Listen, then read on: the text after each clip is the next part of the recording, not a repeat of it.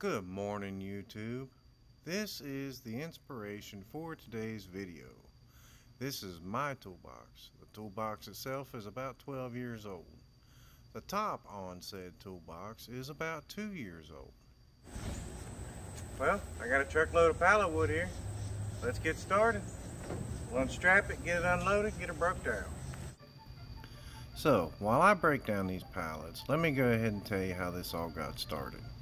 You've seen my toolbox. Well, for a long time it was the only one in our shop that had that nice wooden top on it. Well, my daughter and her boyfriend got a job with me about 2 years ago. They're both doing real well. She's a quality tech and he's become a decoration technician. So he went and bought a toolbox. And after seeing my toolbox, of course, he wanted a nice wooden top for his. So I went out and I got pallets from my favorite source, and here we are. We got them all broke down and piled up. Let's start taking them apart. So I didn't need the whole length of these 7-foot boards, so I just went ahead and cut the ends and the cracks off the ends of them. We take the nails out. One of these days I'll buy one of them fancy pneumatic ones. And then we run one side through the joiner. A lot of chips there. There's a lot of boards. So after we get them ran through the joiner, I start putting them through the table saw with that jointed side toward the fence. Now, normally I would have just ran the whole board through the planer, but I wanted to try something different. I went ahead and I cut them up to 1 3/8 inches because my final wanted to be around 1 inch.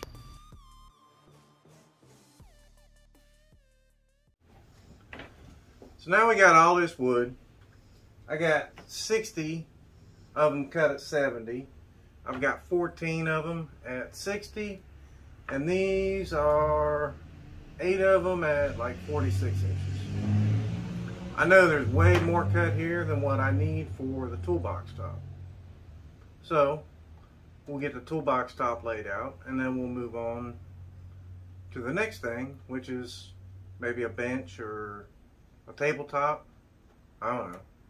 If I take these and put them right in the middle, I could probably do something curved. We'll figure that out after we get the toolbox top done.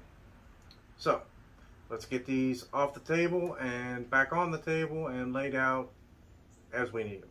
And then we'll start gluing them up.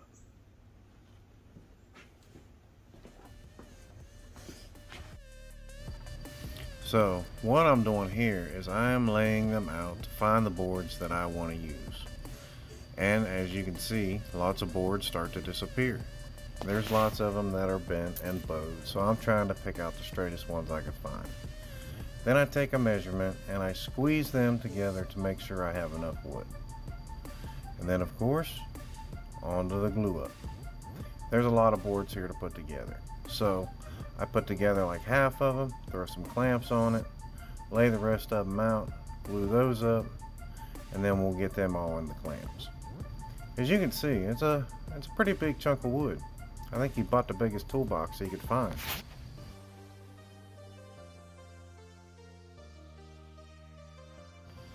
We'll get the clamps on it and let that dry overnight. Well, there we go. Next day, time to get started again.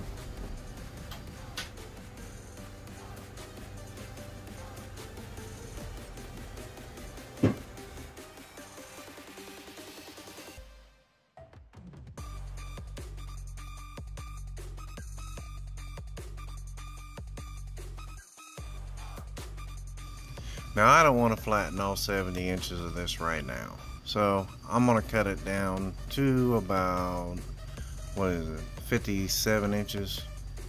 And, you know, I'm a little lazy, so we're just going to go ahead and do this on the miter saw. I had to flip it. Now we got to get it clamped down to the table so we can flatten it up. My holes are apparently not wide enough, so my stop blocks weren't working very well. But that's alright. I'll figure it out. Yep, I'll figure it out. Come on, today, Junior. We ain't got all day. Ah, now you're starting to get it.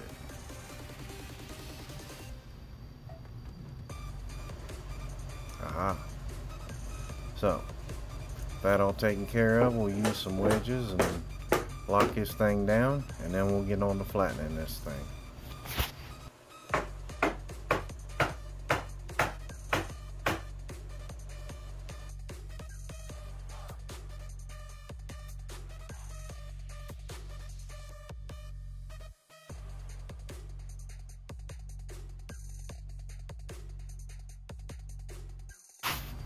So it's about this time that I am realizing that I wish that I had some 8-foot long rails. That would be a big help at this point, because I have to keep moving it. So we have these that will all need to be filled if we're going to do it on the top. I figured this one for the bottom, so I did not clean it up very well, just flat. So if we flip this over, I still have a few I have to fill.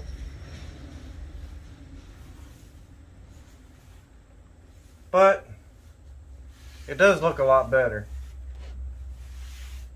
Now we have to determine a front and a back, which I have determined this to be the front. We'll fill these holes, and this side to be the back. So now we're going to run this across the joiner, and we are going to cut it the final width.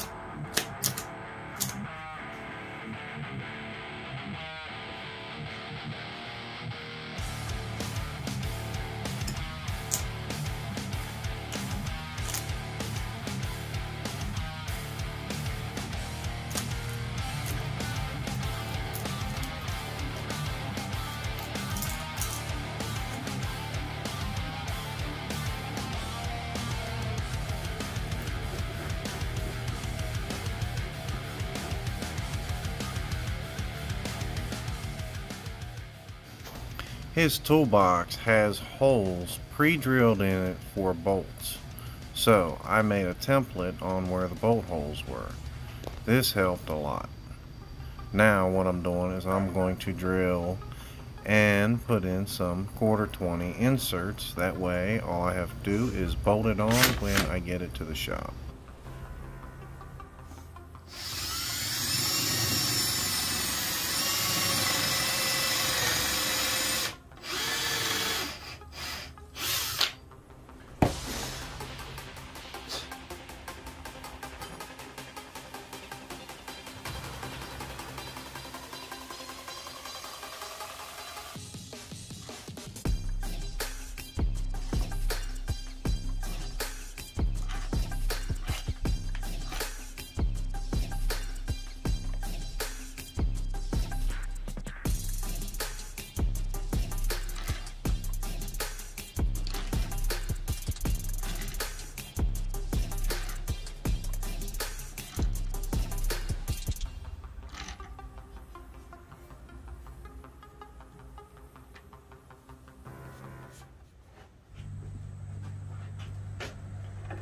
So I got all the cracks filled.